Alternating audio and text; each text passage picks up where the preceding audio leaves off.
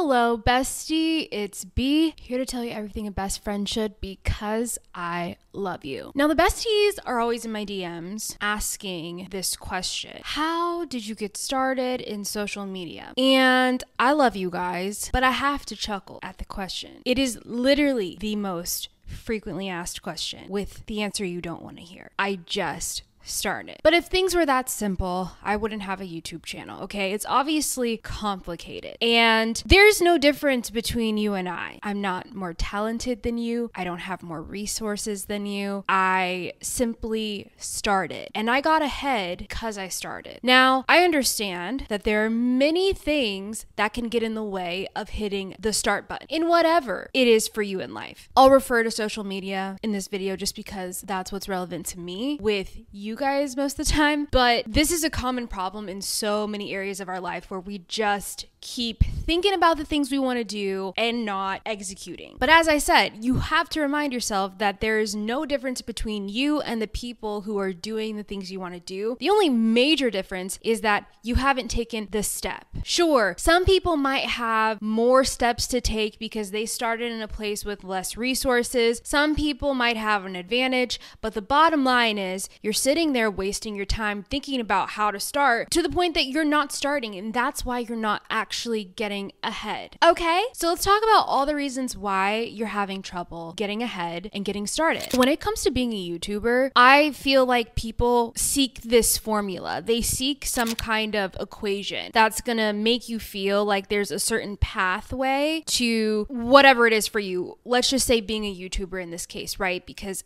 everyone always wants to know, how did it happen for you? And there is no secret formula. There is no secret formula. There have been so many cases of how people have become YouTubers. There are thousands, probably hundreds of thousands of creators on this platform who are podcasters, YouTubers, whatever. And I guarantee you, they don't all have the same story. I know some YouTubers that can post once a year, literally once a year, and their engagement is insane. But they've built this empire on posting very, very little content. And what do you hear all the time? Oh, you got to post 1 million videos and you got to do this and that. The rules are what you make it. Okay, I know people who do post 1 million videos, and that's what helped them get to their point of being a YouTuber. But what I'm saying is neither was right. Something worked differently for each person. And I think that the issue with a lot of you guys in whatever field it is that you're looking for a specific answer. You're looking to be validated in how to get started. And I want to word this correctly, that in a very sneaky way, this is a form of self-sabotage because you're looking for someone to validate how hard you think it is. That way, there's this excuse for you not to start. Oh yeah, you gotta post 1 million videos to be a YouTuber. Okay, cool. So I don't have the time to do that, so that's why I'm not gonna be a YouTuber. That's just an example. But you see what I'm saying? We sit here asking all these questions to people who have the things that we want, and for what? It really doesn't matter. The point is, you need to take a step. You need to take ownership of the things that you want and understand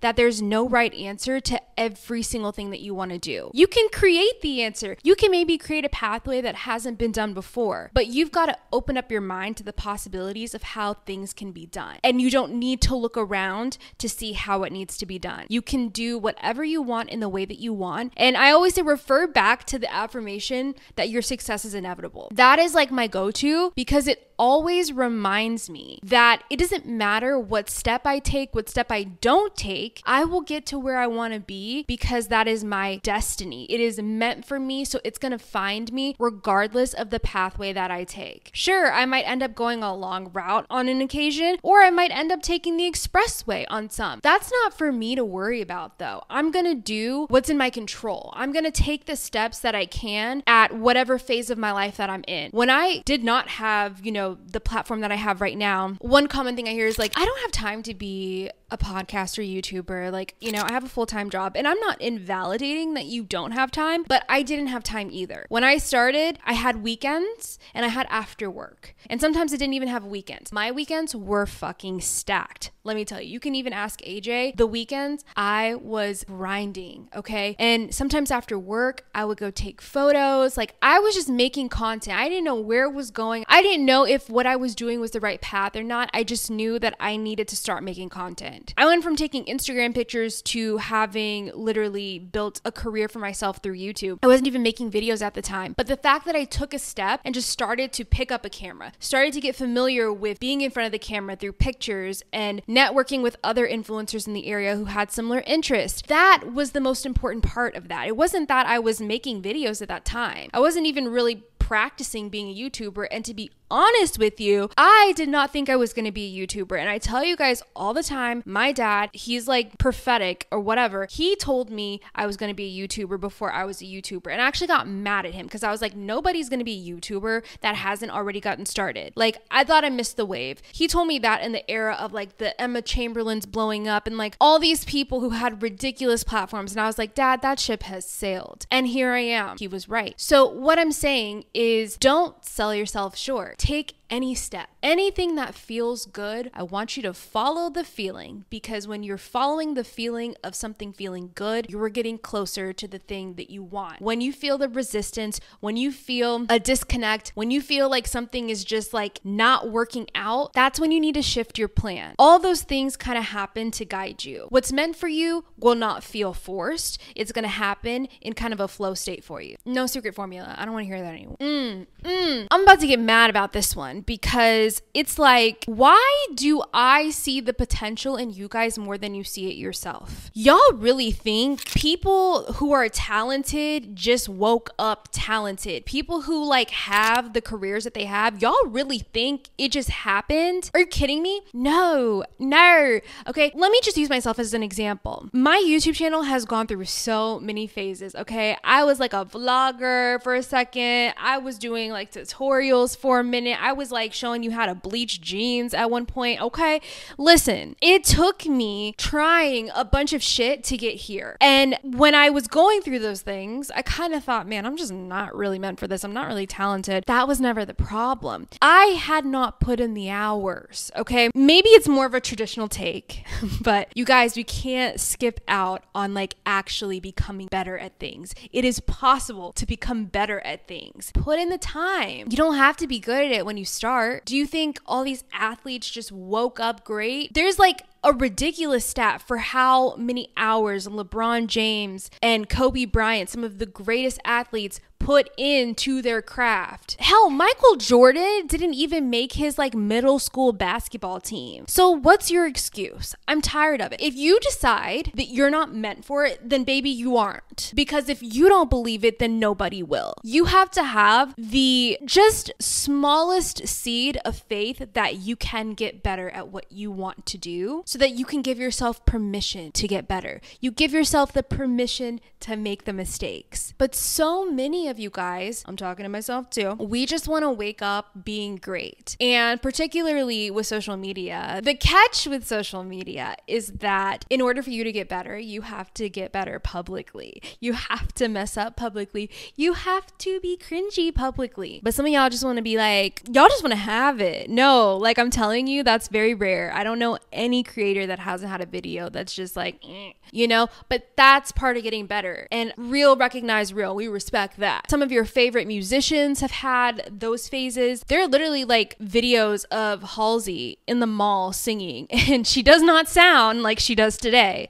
Okay? That's called resources and practice and resilience and dedication and discipline. People who you see who are famous now had to start somewhere. Lady Gaga has a classmate who went on a podcast and talked about how Lady Gaga was literally Lady Gaga in high school before anyone believed she was Lady Gaga. She would sing and play the piano at school. Nobody at the time was appreciative of that because, you know, when you're just trying to go to school and you probably don't even want to be there, the last thing you probably want is some teenage girl belting. Okay, so she was probably not totally appreciated during that time. But what I'm saying is homegirl was putting in the hours. She was putting in the time. She knew she was a superstar before anyone did. And now she's Lady Gaga, right? But at that time, nobody knew. She was on this like prank show. It was like on MTV. I forget what it's called. It wasn't Punk'd. It was before she was famous. This is like a few years before her debut with I think that song, Poker Face. And she just looked totally different, you guys. It's just like the evolution of who she was then to now really shows that this girl, nobody helped her get to where she is today, okay? She put in the time. One more example for you, Doja Cat, just because it's kind of funny. Doja Cat's been putting in the work too. She's been like putting out her music. She had like the viral hits here and there, and it wasn't until really TikTok blew up that she blew up because the songs really trended a lot. But before that, she was not the Doja Cat you see today. Even in terms of appearance, talent, just everything has evolved for her. And she was very notorious for having a tall wig, okay? But my girl was resilient. She didn't care about all that.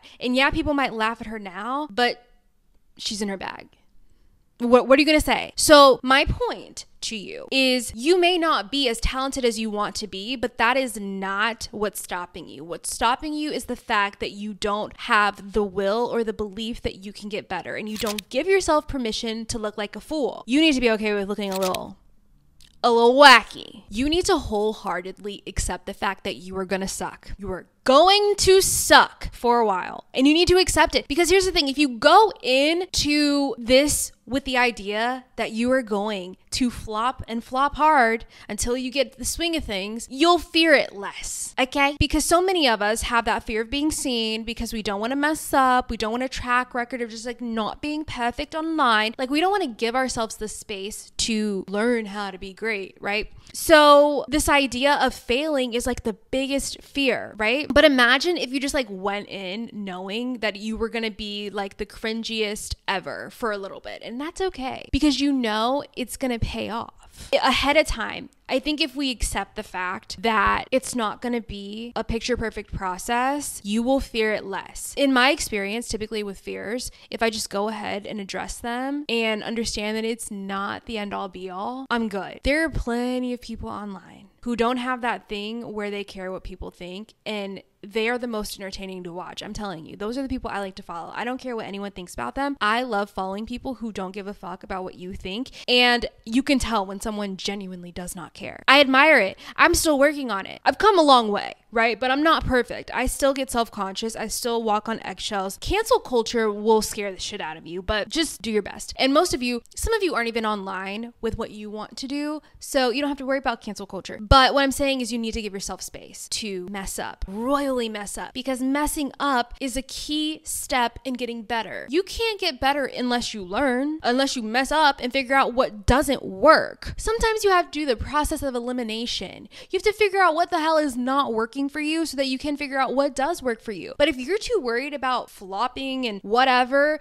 it's not going to happen. Okay. Ultimately, the bottom line is that there's someone out there who doesn't care that they're going to fail. That's why they're getting ahead. I think there's also a misconception with the fact that people think they need certain things to get started. YouTube is the best example. Oh my God, because it is, you should see my DMs, you guys. I can't even get to all the people who ask me this. And you know what? I think I'm going to make a guide on like content creation in itself, because people spend too much time worried about the wrong things, especially as it relates to being like a content creator. They want to have a specific camera, a specific tripod. They want to have the specific this, that, computer, editing software. None of it matters. Literally, who's a good example of this? Bretman Rock. Those of you who are like OG Bretman Rock, like I'm talking 2000, I don't even know, maybe like 6, when he was doing makeup tutorials and literally filming on like a toenail. And I know at the time, like, you know, cameras weren't what they are today. But what I'm saying is that doesn't matter. And it really honestly never mattered. I love Bretman Rock, but his camera quality did not get good until like his recent years as a YouTuber.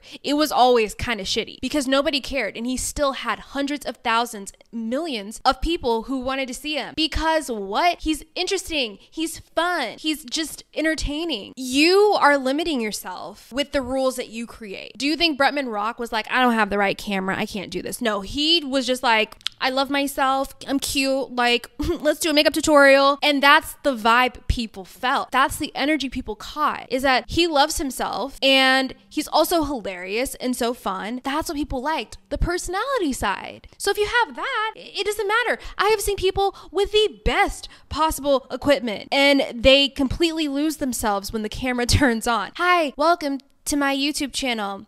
Today we're going to stop. Now, who on earth do you talk to like that in your real life? And then you wonder why nobody wants to subscribe, because you aren't being yourself and you think that all these little things matter. You think the camera matters, the whatever. No, show up. Show up and be yourself. Be unapologetic and stop worrying about what people think about you. That's what people want to see. And in every area of your life, no matter what industry you're in or what you're trying to get after and get ahead in, you just have to show up and be true to who you are. It's not about the resources. There are so many people who are going to have an advantage on you, but if you always focused on the advantage you don't have, you would never get anywhere. And that's why I said in another video, I refuse to talk anymore about the influencer industry in terms of the discrepancy. I refuse, because it's not serving me anymore. It's not. I'm not here to fix it. I'm here to be me. I'm here to help people like you. And that's what I'm going to do. And I'm going to figure out how to make that happen regardless of whose mama's algorithm, because I'm tired of focusing on it. And for a while, I made that the issue. Like, I don't have the connections or resources to like do this. No, I'm just going to be a better creator. I'm going to be the absolute best creator I can be. And that's how I'm going to get ahead. I'm not going to worry about the rest. Can't control it, so why let it take up space in your mind? So the failure to launch is a really common thing, right? And I think there are some key common factors that play into that, or should I say like there are some key personality types that fall into the failure to launch category. Let's go over a few that are really common. I'm going to start with you, my little perfectionist. Yes, those of you who want to be so perfect, refer back to the beginning of this video and watch it 50 more times. You need to give yourself space to look like an idiot, to completely flop, to completely mess up, because you will not get better until you do. It is inevitable that you need to learn through failure. So stop it, my little perfectionist. Get over yourselves. With my perfectionist, I also want to say this. You and your little 12-step plan gots to go, okay? Nobody needs your 12-step plan on how you're going to execute things.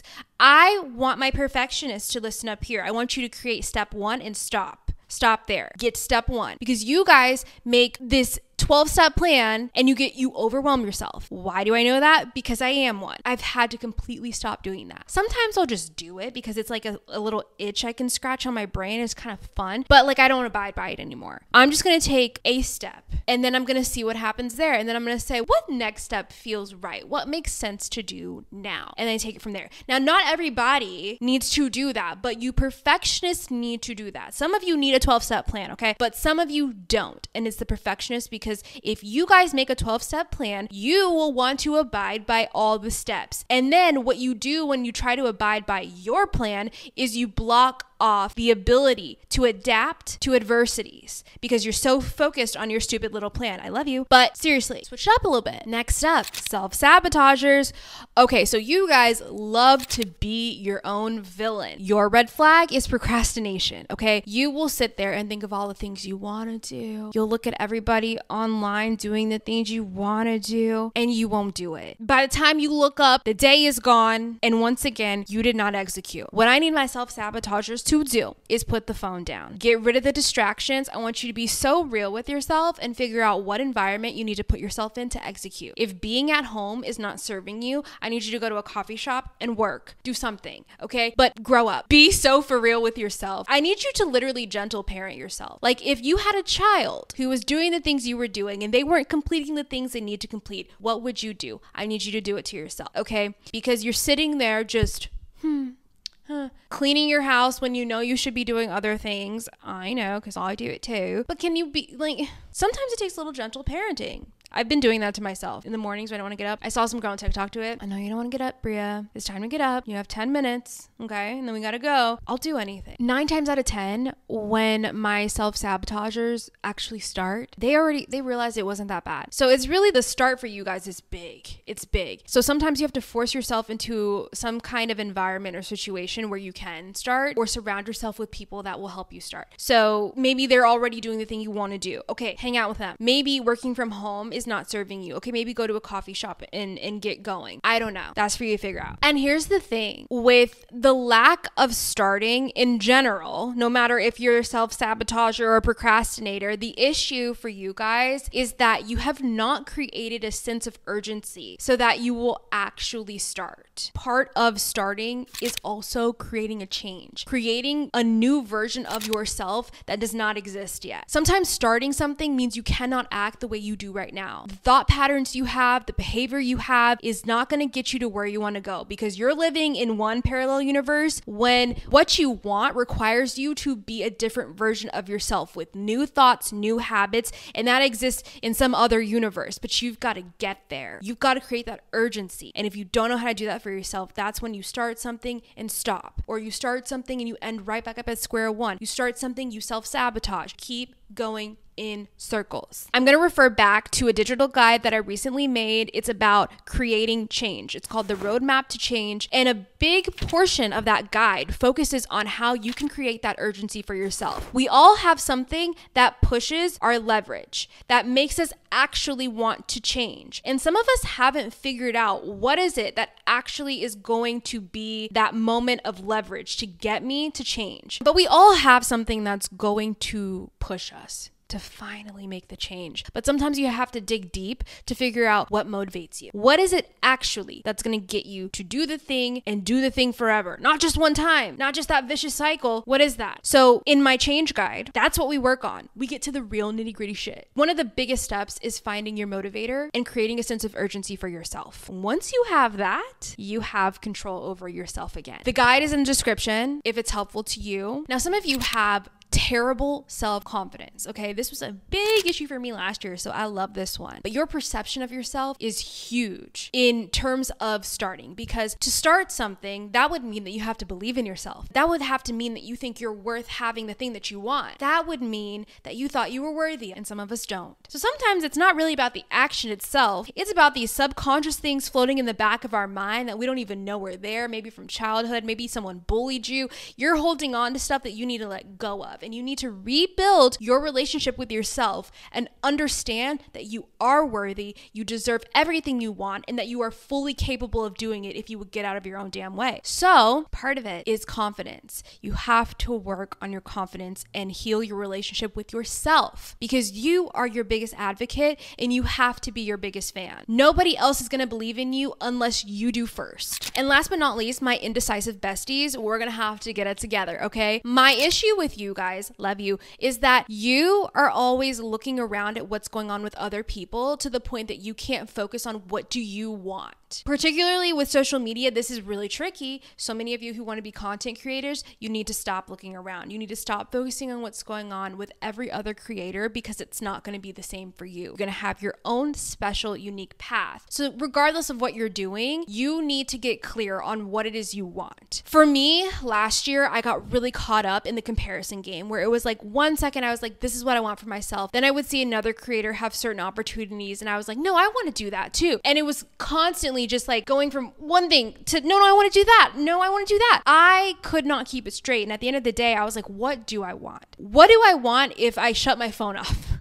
What do I want if all the noise went away? And I realized that half the things that I thought I wanted just because someone else made it look cool, that's not what I wanted for myself. My definition of happiness or success or just like having fun is not going to be theirs. And is it your ego that's trying to make the decision for you, or is it you? That's what you need to decipher. And you need to be clear about what it is you want, because you can't get ahead in something if you don't have clear direction. If you're sitting here going after all these various things, you'll never get ahead because you're not even staying on track with one thing. You're getting distracted. Focus on what you want, what really matters to you. If nobody was looking, what life would you want? If nobody would judge you or nobody cared, what is happiness for you? What is success to you? What is a fulfilling life to you? Have you even thought about it or defined it? That's where you have to start. So truly, getting ahead is not what you think it is. It's a matter of getting started. And so many of you are standing in your own way, because I'm telling you right now, nobody can stop you from starting except for yourself. There is always a step that you can take in the direction you want to go. always. I would bet my kidney, whatever. I would bet something big that there's one step